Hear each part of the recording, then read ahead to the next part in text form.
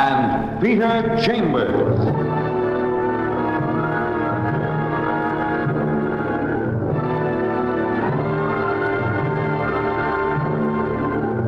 Created by Henry Kane, transcribed and starring Dane Clark. Private investigator, duly licensed and duly sworn, Peter Chambers.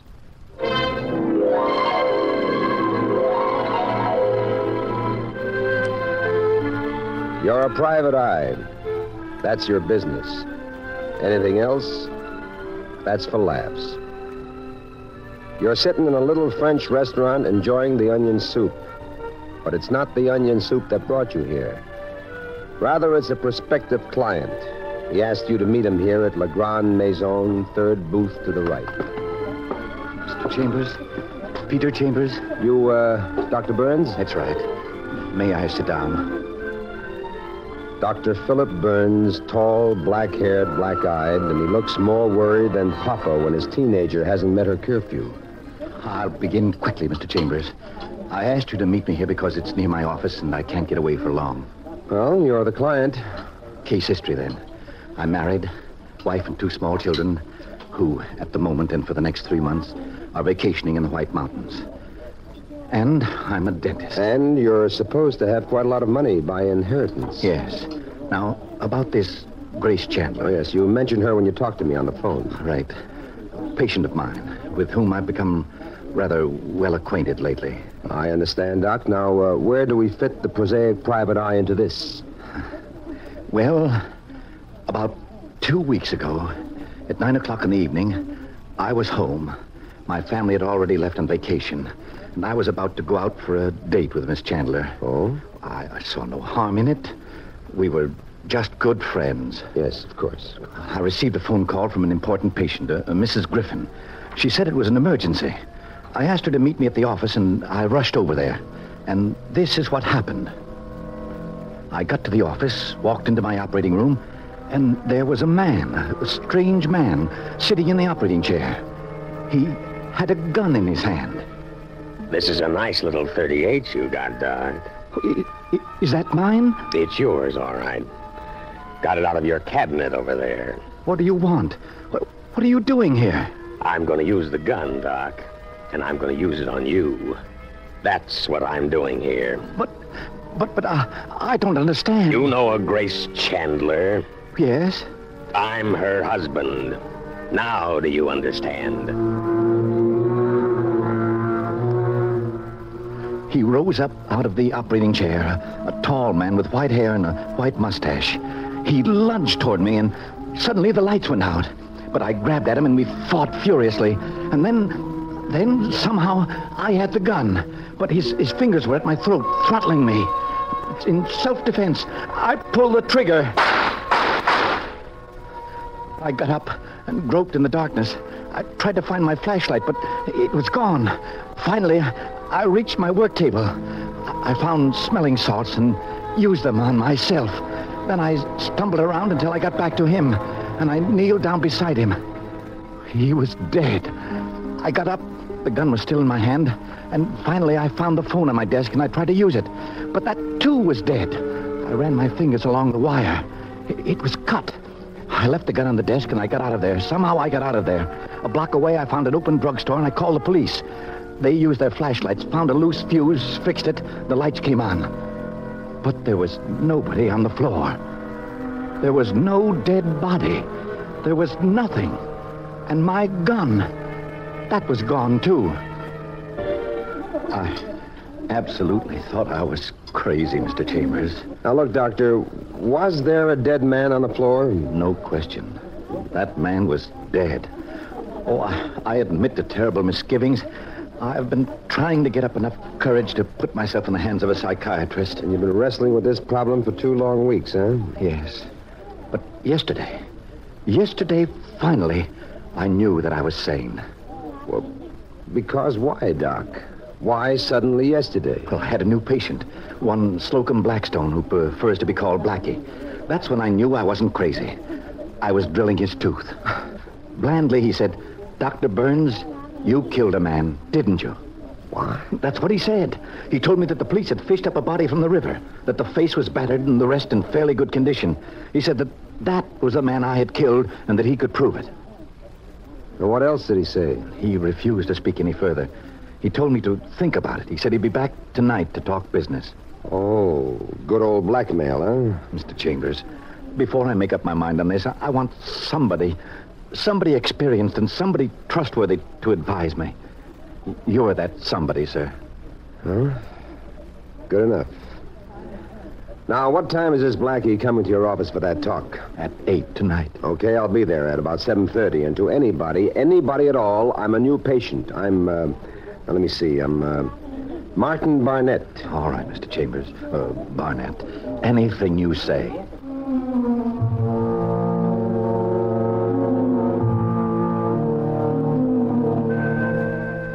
He gives you a few of the less pertinent facts, like addresses and things, and then the good doctor takes his leave. You order another onion soup, but you're no longer an epicure. Everything tastes lousy to you. So you pay and you blow. You have a short visit with a rich witch by name of Griffin, and it causes a lifted eyebrow. And then you're downtown at headquarters for a chin fest with good old Louis. Well, Petey Chambers, the private eyeful. It's good to see you. Things were getting a little boring down here. Detective Lieutenant Louis Parker, homicide. Strong sinew of the New York police force. A good cop, a good citizen, and a mighty good friend. Well, you got some crazy questions for old Louis.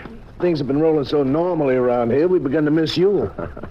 Crazy clients, crazy questions.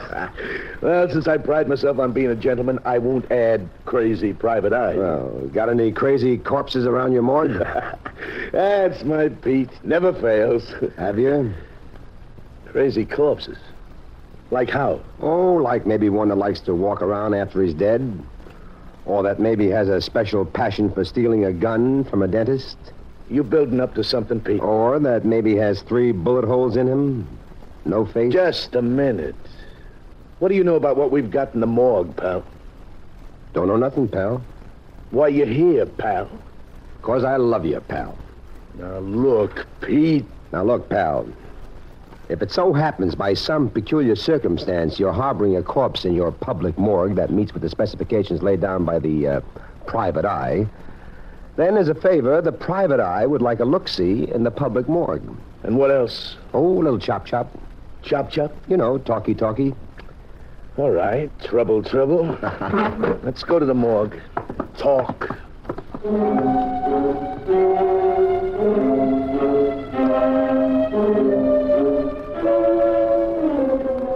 A morgue is a temporary stopover for dead bodies.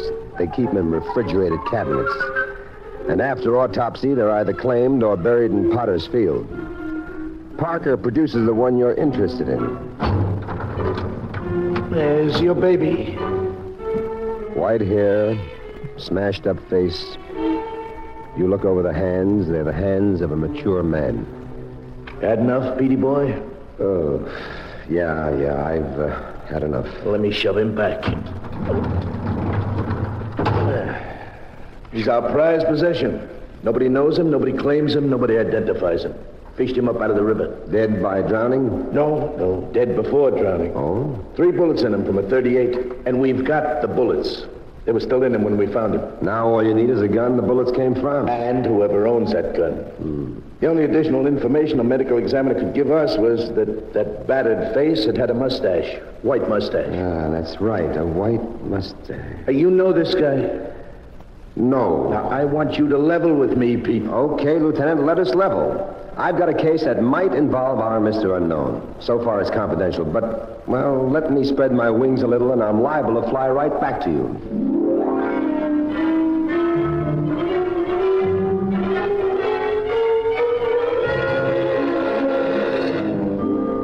So, at 7:30 that evening, you keep your date. You're seated in the operating chair at Dr. Philip Burns' office, which is on 86th Street. 1 flight up, and the good doctor is drilling. There you are, sir. Rinse, please. Janet, would you fill Mr. Barnett's cup again? Yes, Doctor.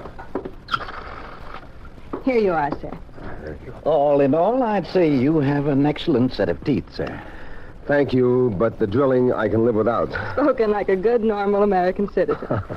Doctor, do you want me to make out a card for Mr. Barnett, Martin Barnett. Oh, Mr. Barnett, my nurse, Miss Janet West. How do, Miss West? How do you do, sir? Janet West. A tall brunette with eyes like saucers. And going from saucers to saucy. That was her expression. Saucy, pert, and very cute. There's no reason to keep you this late, Janet. I'll take care of the paperwork, the card and things for Mr. Barnett. Thank you, Doctor. But if you wish... No, run along now. Let me see now. Bicuspid, upper molar... Doctor, we talk now? Rather not. She'll be ready to go in a second. Oh, here she is now. Good night, Doctor. Mr. Barnett. Good night, Janet. Night. All right, now, where'd you keep that gun? Right there in that cabinet. You have a license for it? Of course. And your flashlight? Right here in this drawer. Have you come up with anything at all, Mr. Chambers? Well, two things. There's a stiff down at the morgue that tallies with what Mr. Blackstone told you. And I checked with Mrs. Griffin. She never called you that night. Doc, what's in this room back here? Oh, that's my workroom. Connects directly with the operating room here. Will I be able to listen from in there? Oh, sure. Where's that from? Outside the waiting room. What time is it? 8 o'clock. That's our boy. Okay, lock me in here. That's it. And remember, listen him out and stall him.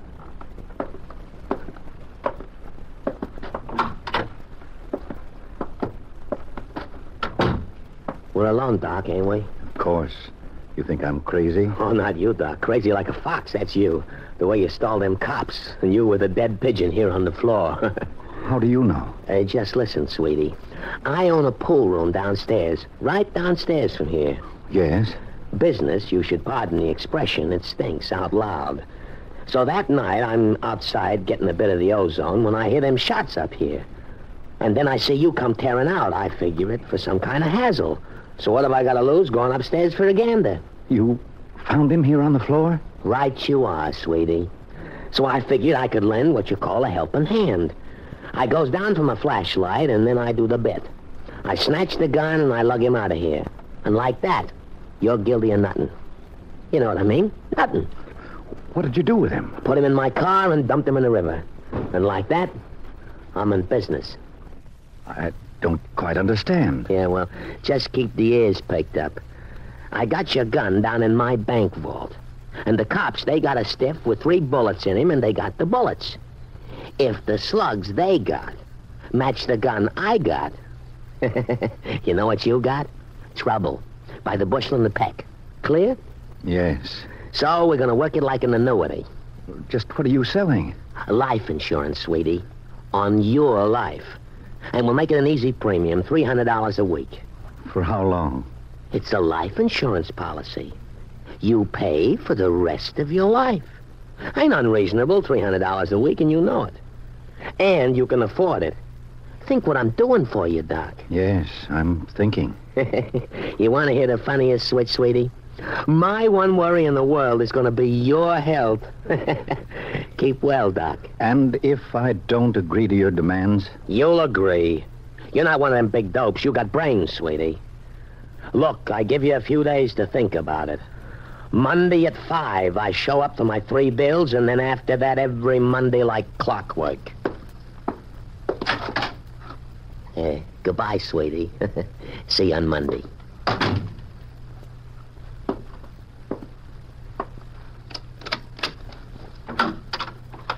Is he gone?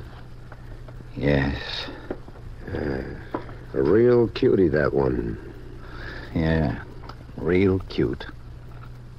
What are you going to do, Doc? Going to pay him. And what happens when he raises the ante? They always do, Doc. What's your advice, Mr. Chambers? Oh, you mean I'm still working for you? Blackie stated the deadline, Mr. Chambers. For both you and me.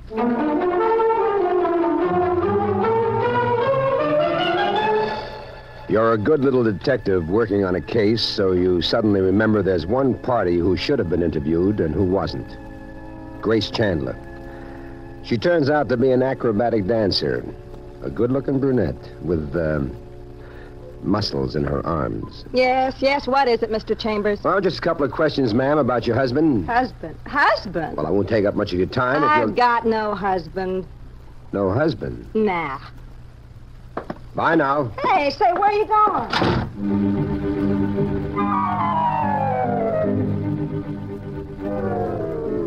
The rest of the day develops nothing.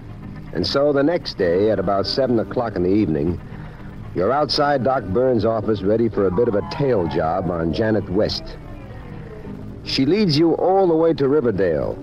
And there, a fine-looking man opens the door for her. And what do you know? He's got white hair and a white mustache. Real nice face. You've seen pictures of him many, many times. Only when you saw them, they had numbers beneath them. Rogues Gallery pictures. The mailbox in front of the house says Michael West, so you get to a phone booth and call down to Parker. Hello, yeah. Pete Chambers, look, Louie, do you remember Mike Andes? The old confidence man? That's the one. Is he still in operation? Not lately. Not that I heard. Well, you're gonna hear. Do you have a daughter, that guy? Yeah, chip off the old block. Larceny runs in the family. Well, come and collect them. What? What are you talking about? He lives up at Mamaroneck, 1897 Belmont Avenue. He lives under the name of West. Pick up both of them, the father and the daughter. Oh, now, look, Pete, way up there, I'd be happy to do you a favor, but I'm homicide, remember? I got more important things to do than worry about confidence. Louis, how's the stiff in the morgue, the one with the bullet holes? Well, he's still stiff, still unidentified, still a puzzle to me. Well, I'm in the process of solving that puzzle, Lieutenant. Well, Pete, you mean... Yes, I mean. Pick these two up and deliver them to the office of Dr. Philip Burns, 86th Street. Pick up Doc Burns, too. Have him there at 10 o'clock. Keep the old man downstairs out of sight till I show up, and don't give anybody any explanations whatsoever. Okay. I'll see you in Doc Burns' office. I'll have the doc there and the girl there and the old man stashed away outside. Goodbye now. Gotta go and get the old horse and buggy.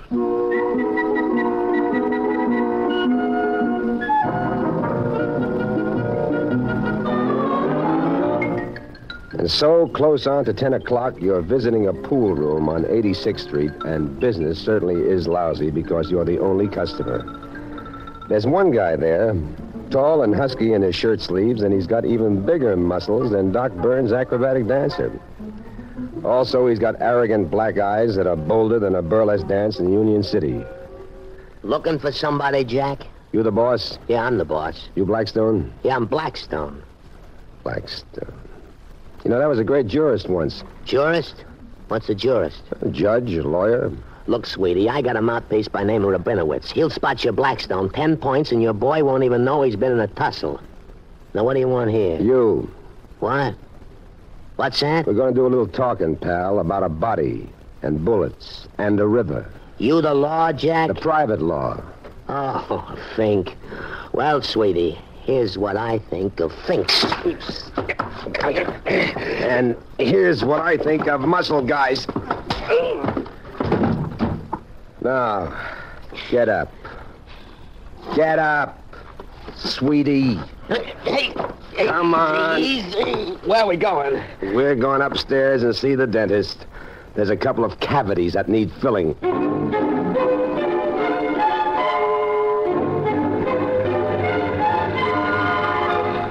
Upstairs, you join the cast of characters, and Parker shakes hands with you. Hiya, Pete. Everything taken care of. Who's your boyfriend? What? What's going on here? They're all there except old Mike, plus a lot of cops. And Doc Burns' eyes are popped like he's studying Grace Chandler's muscles.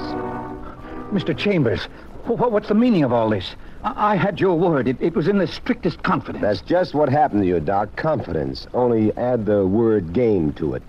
Confidence game. Uh-huh. And there stands number one, Miss Janet West. What? Or whatever her real name is. My nurse? You're crazy, man. That's ridiculous. They figured out a beautiful blackmail deal. They? Who? Lights going out while you're fighting, phone wires being cut in advance, your flashlight disappearing. What about my corpse, Petey, with the 3 bullets in it? We'll come to that, Lieutenant. Now think, Doc, think. Who knew you had a gun and where you kept it? Who knew where your flashlight would be? And who knew you had an important patient, Mrs. Griffin, that could be used as a decoy? And who knew that you were going out with Grace Chandler? Come on, Doc, think. Yes. Yes, Janet, But, Doctor, you I can't believe tailed that her home. I tailed her home, and it turns out her father's Mike Andes, one of the top con men in the country. By the way, where is he, Lieutenant? Cassidy, bring up Andes. He'll be here in a minute, Pete. You got them all, huh? Now, look, I got conned into this, too. It was Mike's idea, all of it. Look, will it help me if I talk? Always helps if you talk. Well, the whole deal was... Here's Mike Andes. That's the man I killed. Thought you killed, Doctor. Just wanted you to identify him. That's all we'll need him for, Louis. Okay, Cassidy, get him out of here. The Fink eyeball is right. The whole deal was a plant. Mike got a bright idea after his daughter got this job here.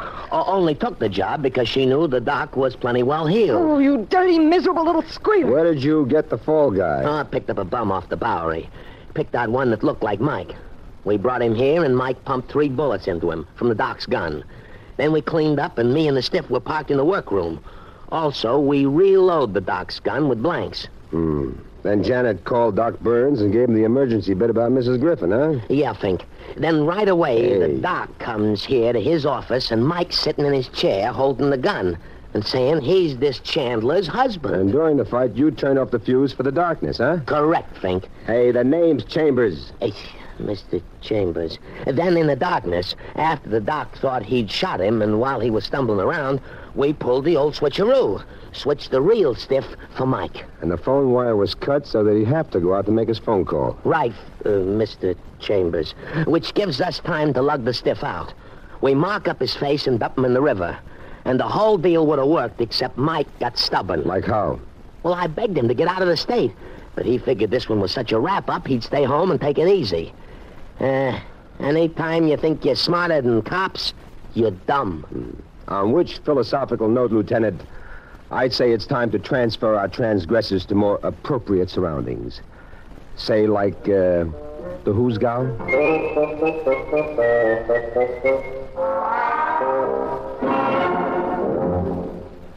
And there you've had Crime and Peter Chambers.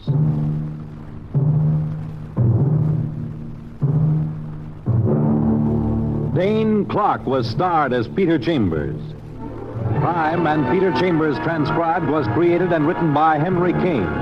Others in the cast were Bill Zuckert, heard as Lieutenant Parker, Ed Begley as Dr. Burns, Leon Janney as Blackie, and Ann Diamond as Janet. It was directed by Fred Way, and this is Fred Collins inviting you to tune in next week, same time, same station, for Dane Clark in Crime and Peter Chambers.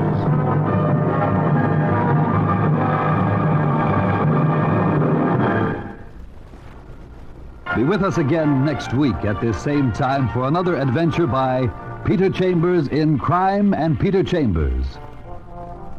This is the United States Armed Forces Radio and Television Service.